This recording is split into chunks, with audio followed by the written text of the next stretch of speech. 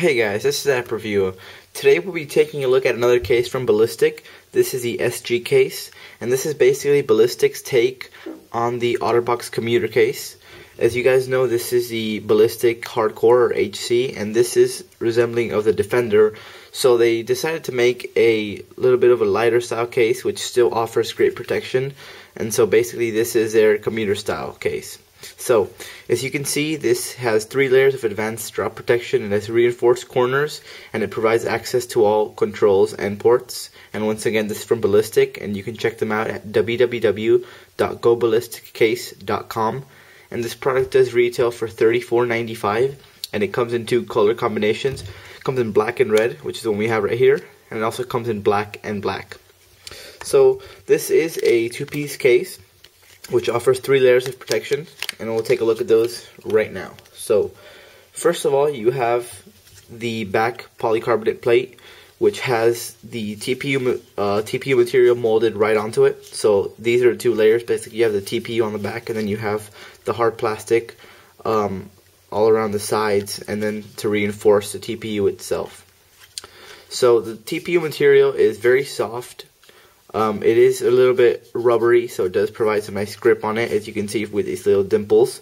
And you do have the Ballistic logo right down there. The camera and flash is soft, it's sort of velvety. You can actually push this down, it's a little bit foamy. And what's good about that is that this actually rests on top of the iPhone, and it covers both the camera and the flash, and because of that separation right down there, it provides a nice clean photograph without washing out. The third layer that we have is the silicone layer, and what's most notable about this are these reinforced corners. As you can see, they actually stick out, and they have a B embossed right on them for Ballistic. And this is just a soft silicone layer, and then you actually have a little frame here that allows you to pop this on top, and we'll do that just now.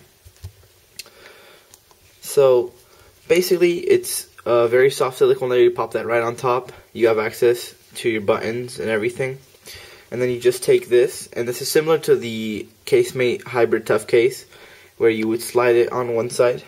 You gotta match up the buttons, as you can see right here, and then you just snap it into place, and you're good to go. So, if you take a look at the whole case itself, it does offer a great amount of protection, but first of all, let's take a look at the ports and cutouts. At the bottom, you do have one large cutout for the 30-pin dock connector. I've had no trouble fitting all my third-party cables in there. And you do have separate cutouts for your microphone and speaker.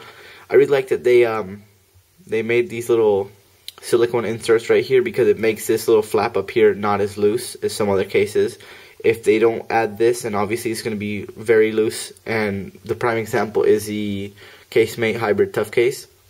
So I'm glad they chose to do that. On the left hand side, you have access to your volume up and down. That's fine, very responsive. The silicone is very thin there, so it's not hard to press at all. And then you do have space for your vibrate. It's enough space to get in there with your finger. You also have those reinforced corners, like I said, all around. And as you can see, they actually protrude out of the case a little bit, which is always great, because if you do drop this, it'll hit those corners first. And these are pretty thick silicone right here. So at the top, you do have a large cutout for the headphone jack and for your secondary microphone. I've had no trouble using any any headphones in there, except some DJ style ones.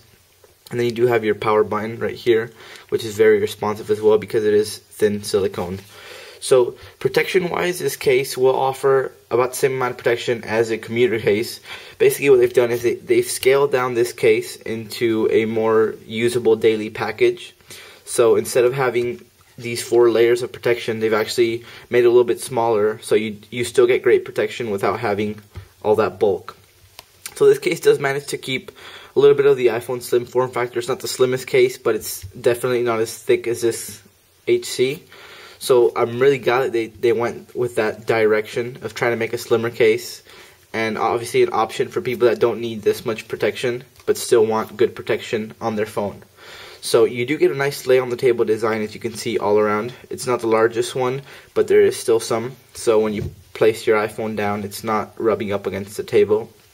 Now, like I said, that TPU on the back offers great grip, And then that in combination with the silicone and the plastic offers absolutely great protection.